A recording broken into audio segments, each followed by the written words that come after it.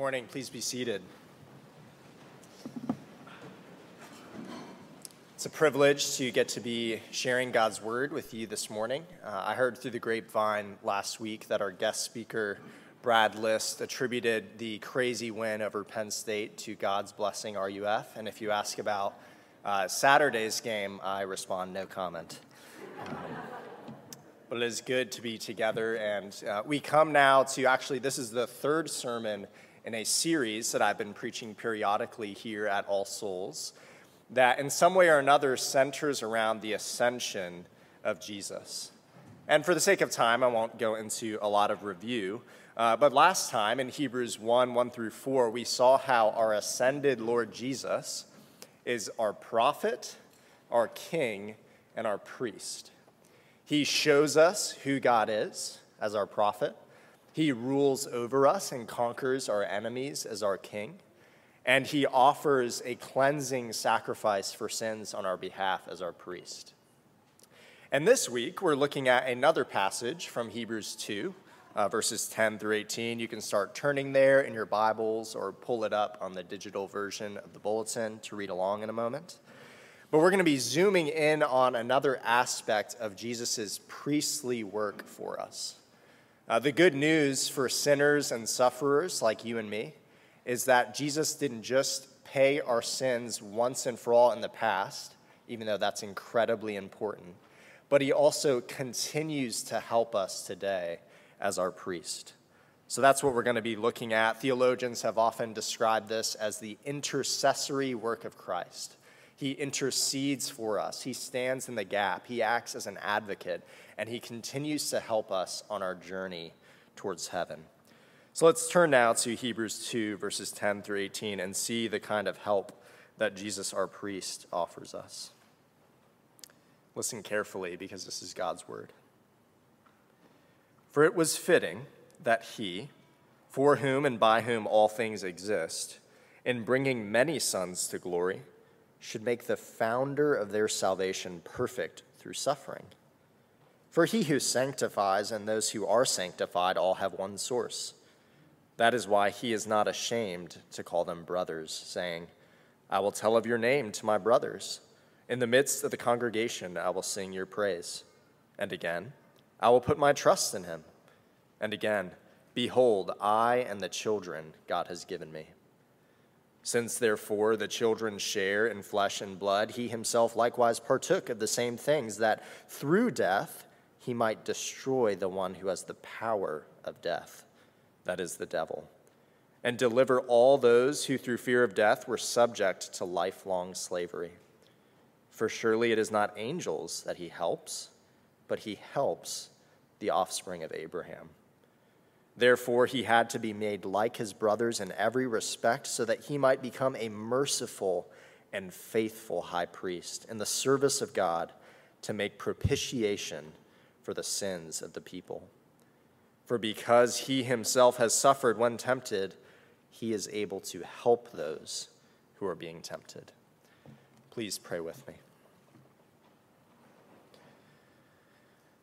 Oh, Father, we come now to hear from your word, and we come in particular to hear of our Lord Jesus, who's able to help us.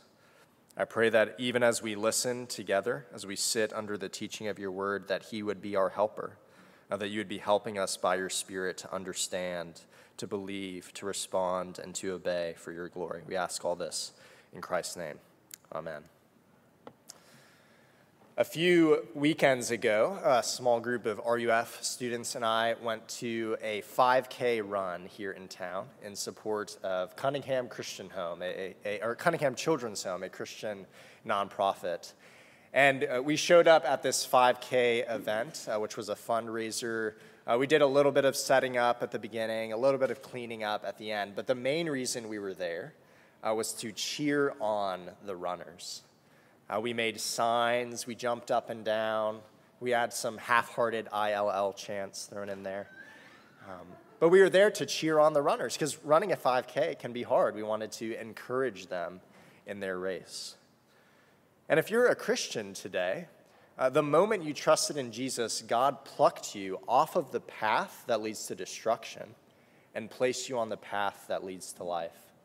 Remember the words of Jesus in the gospel. Wide is the path that leads to destruction, but the path that leads to life is narrow. But that's what Jesus has done for you. He's placed you on the path. But the Christian life, as this illustration suggests, is a journey. It's like a 5K, maybe even more fittingly. It's a lifelong marathon. So we need to see how Jesus himself actually cheers us on the race. And that's the big idea today that I hope we'll see from God's word, that Jesus, as our priest, is actually giving us all the help that we need so that we can continue on this path to glory. So when we consider this passage, especially looking at verse 10 for this first point, but we'll be examining the whole passage together, I think the first thing that ought to strike us is that Jesus, our priest, is also our pioneer or pathfinder. Now let's look at verse 10 again together. For it was fitting that he, for whom and by whom all things exist, in bringing many sons to glory, should make the founder of their salvation perfect through suffering. It was fitting that he, the Father, would, in bringing many sons to glory, that's talking about you and me, would make Jesus, the founder of their salvation, perfect through suffering. That word founder, towards the end of that verse, is a very loaded word.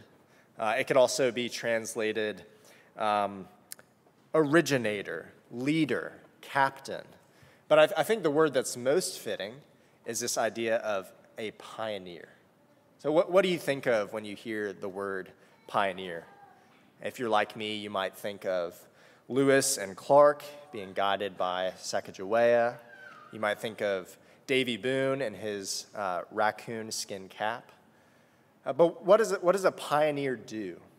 A pioneer is someone who goes ahead where others have not yet gone.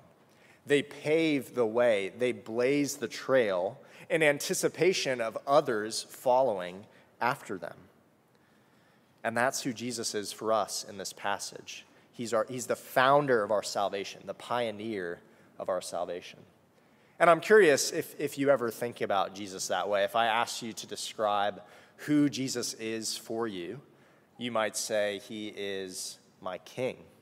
He's my savior. He's my friend. He's my teacher.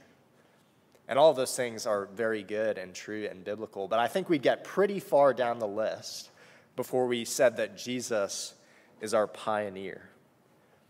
And yet we need a pioneer. We need a pioneering priest who runs the race ahead of us, the very path that God has called us to follow. So that's what Jesus does in verse 10 in particular. Now let's take a step back and see how Jesus is actually able to do this for us. What qualifies him to be this kind of pioneer?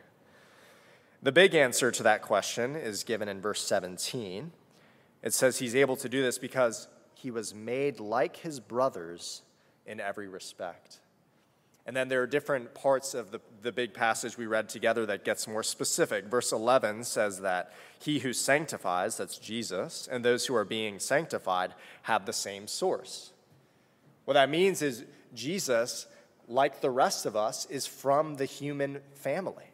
He was taken from the pool of humanity so he can represent us as he runs ahead. We see also that in verse 14, it says that Jesus was made up of the same stuff as you and me, the flesh and blood that we all have, because he didn't just appear to be human, he was fully human. Verse 14 also says that Jesus faced the terrors of death, just like we all do. So in this passage, we're being presented with a pioneer who's able to help us because he stands in ultimate solidarity with us. And for him to do that, he had to be fully human. And for Jesus to be fully human, God's word says, he had to suffer. Verse 10 says that God the Father made Jesus perfect through suffering. Now, that might strike your ears as kind of strange language. You might think, well, isn't Jesus sinless? Isn't he God? And in what sense is he being made perfect? And the answer to those first couple questions is yes, of course, he is sinless, he is God. But for Jesus to be made perfect here is not a movement from sinfulness to sinlessness. He is without sin. But it's a movement towards being fully equipped to be the kind of priest that we all need. It's a movement for the perfect Son of God to become the perfect Savior of his people. But if we get hung up on that word perfect, I think we actually miss the bigger mystery of what this passage is communicating, and that is that Jesus was equipped to be our priest through suffering. I mean, this would have been incomprehensible to ancient minds, Greek or Jew. It would have been incomprehensible to associate suffering with the divine. How could God suffer? And maybe the better question is, why would he? Well, we see the answer in verse 10.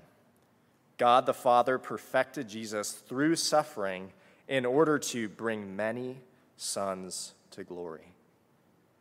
In other words, all of Jesus' suffering, not just his death on the cross, though certainly that, but all of his suffering from his early pains of childhood to the very end, to his death and his burial, had a purpose, and that purpose was for you to be carried along with him to the place of glory. Now, that word glory in our passage shouldn't make us think of fame or reputation, although it is sometimes used that way in the Bible.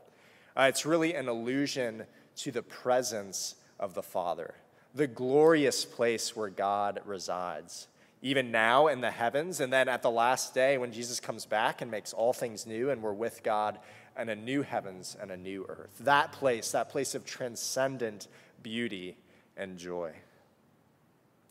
So what does this mean for you today? To know that Jesus is our pioneer, that he's run the race ahead of us, that he suffered and died and then rose and ascended so that we might do those very things, that we might be a people who are suffering and even face death and yet can have the hope of resurrection and ascension, of being in the glorious place with the Father. Well, I pray that what it will do for you, as it has for me, is it will give you hope in the middle of your suffering. I remember early on in our marriage, Amanda and I were traveling to a wedding, and I got a phone call from my dad. And on that phone call, my dad told me that my Nana had passed away.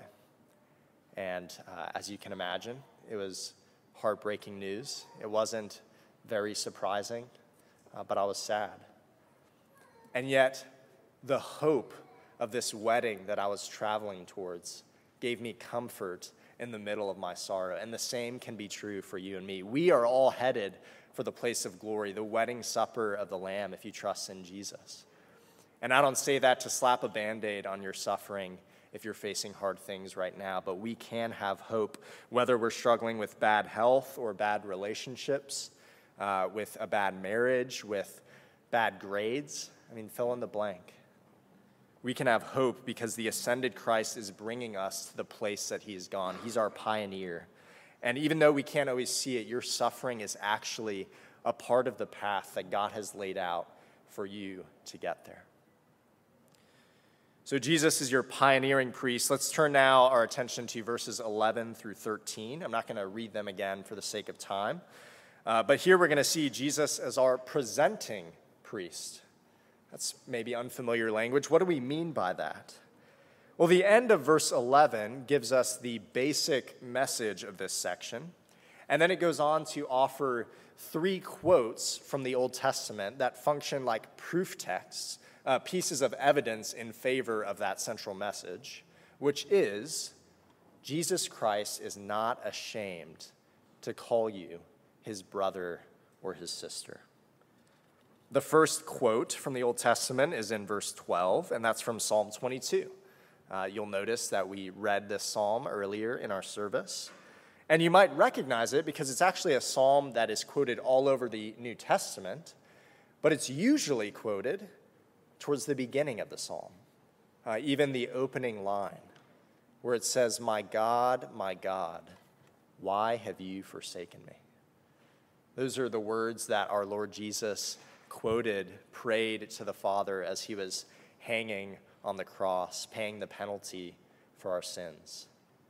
But here, the quote is from later in the psalm, that's not full of words of lament or complaint or pleas for God's help, as it is the case earlier in the psalm. Here, Psalm 22 is full of words of thanksgiving and praise.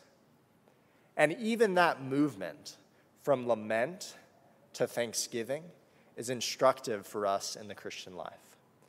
Jesus has paved the path for us so that the natural thing we should expect is crying out to God and experiencing deliverance. It is ordinary in the Christian life that there would be a movement from lament to praise, from suffering to glory, from death to resurrection, from burial to ascension. Now, these words are spoken by Jesus from Psalm 22, and in the context of Hebrews 2, it's presenting Jesus, it's casting him in the role of a priest. And a priest does lots of things. We talked about that some last time. They make sacrifices for the cleansing of sins.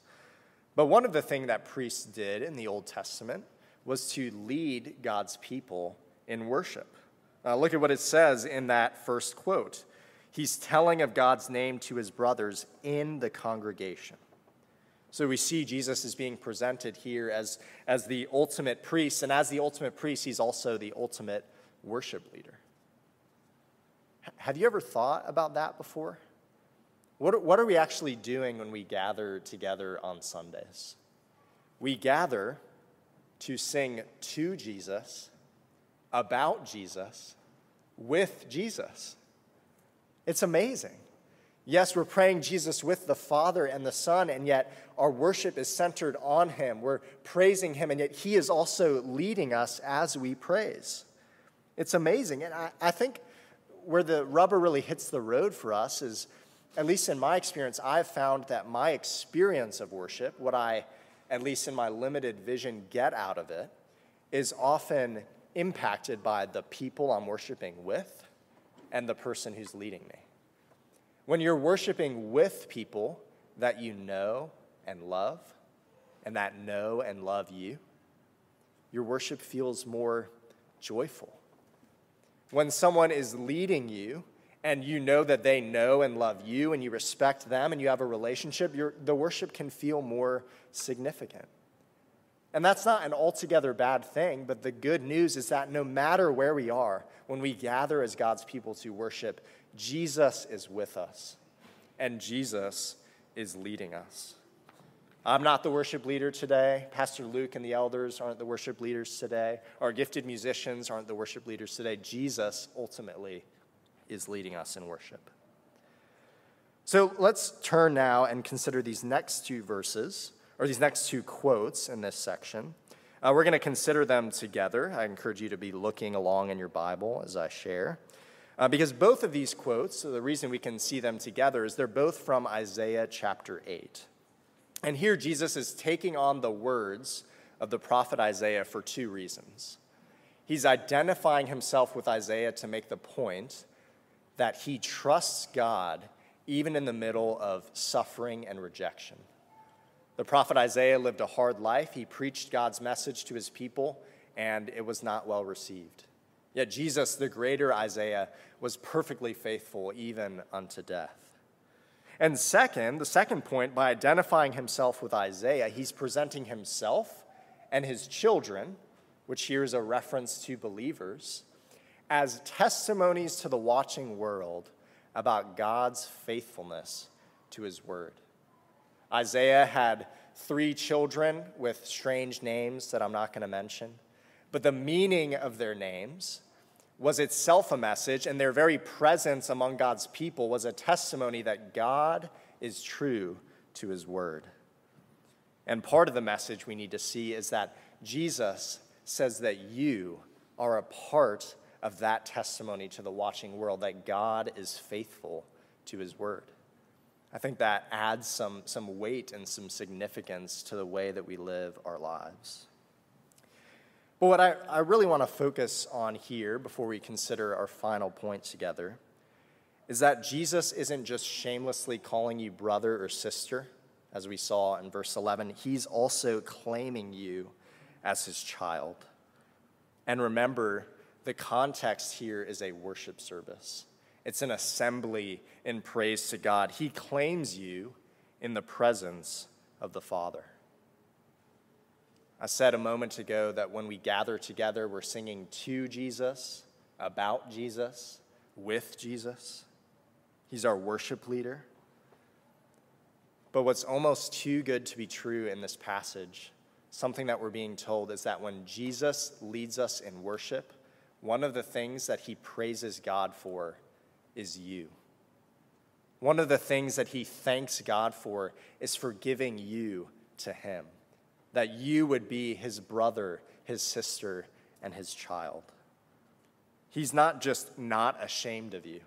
Jesus actually boasts about you. There are a lot of stories from the 20th century of older brothers coming back from serving overseas in different wars. And I heard one of these stories once, and it really struck me, and I want to share it with you. I don't know the names of these two brothers, so we're going to call them Jim, the older brother who went off to war, and John, the younger brother who stayed behind. Well, Jim went off and served. John was still in school. He was in grade school when the war began and in middle school by the time his brother came back. And Jim went over and served valiantly. He came back as a decorated war veteran. But his family didn't know the exact time of his arrival. So when Jim came back into town, he decided he was going to go to his brother John's school and surprise him. And maybe you've seen videos of reunions when servicemen or servicewomen come back from overseas. It can be an incredibly emotional thing, and that's just what happened.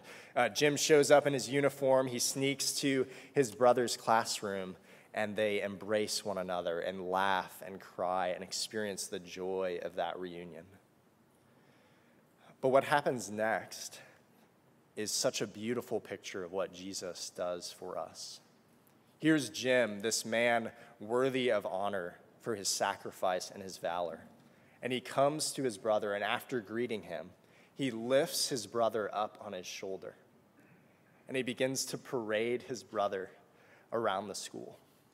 And as he's parading his brother around the school, he's telling the other school children, "This is my brother John. I'm so proud of him."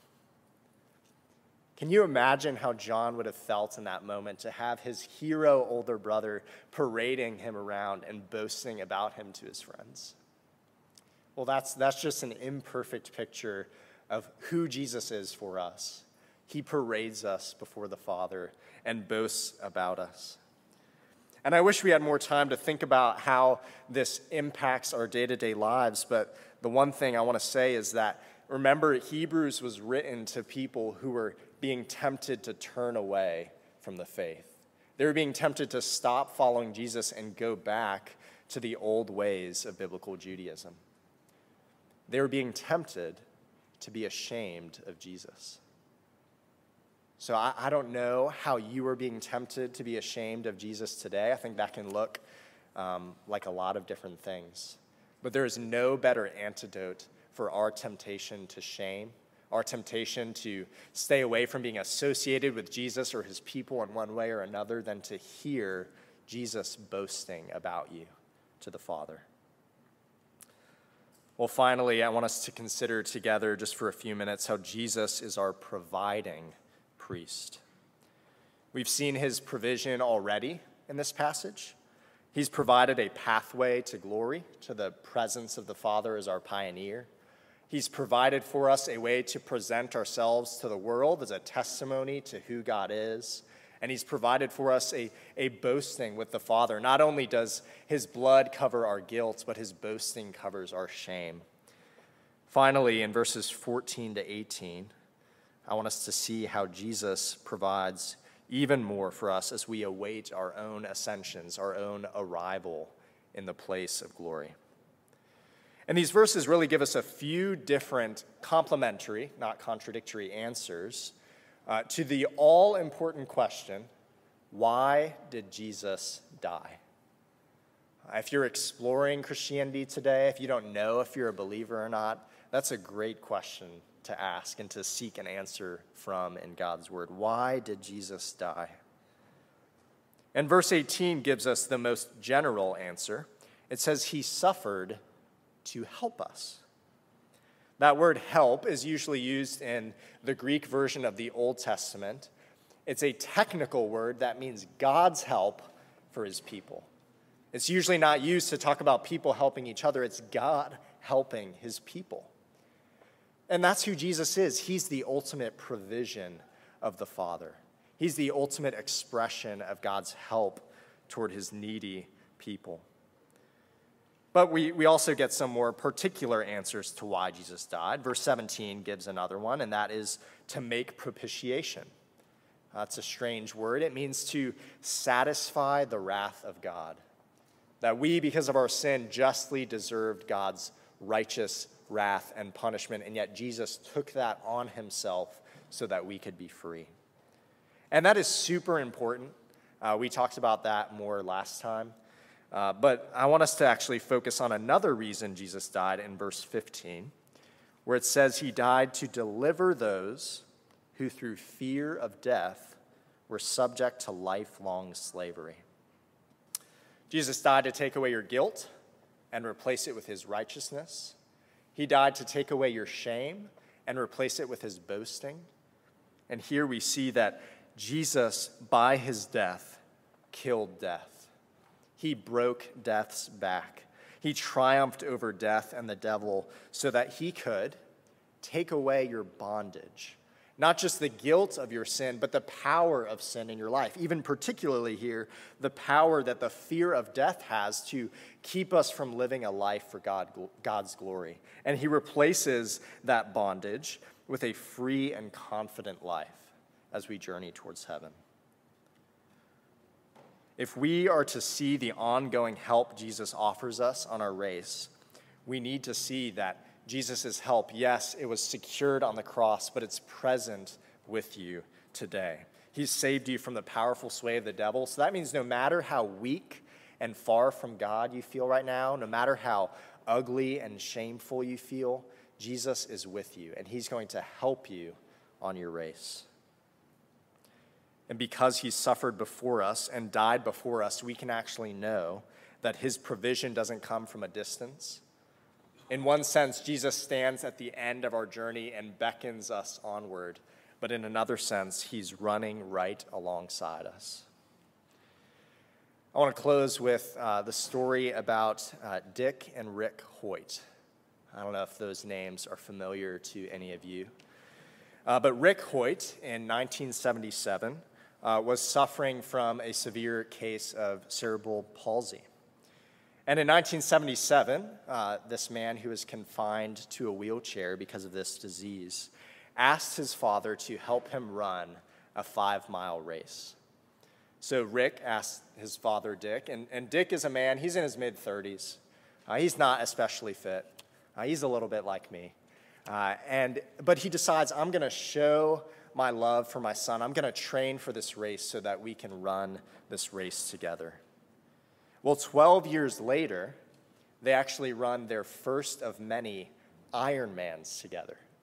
An Ironman is about a 2.5-mile swim, a 112-mile bike, and a marathon at the end.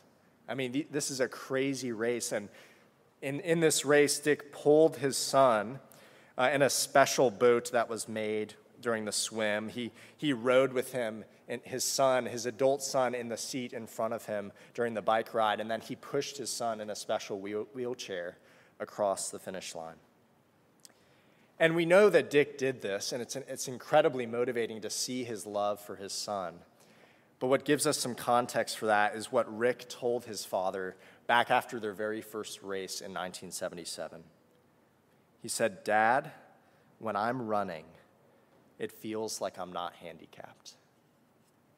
So his father would go to whatever length to help his son to feel that.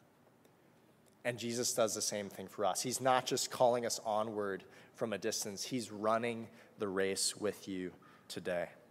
He's run ahead of you. He's your pioneer. He's boasting about you even now to the Father and will again at the last day. And he's running with you right now as you await your arrival in the presence of the Father. Amen.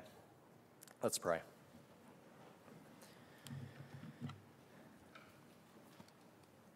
Jesus, I thank you that you give us all the help we need to run the race that God has set before us.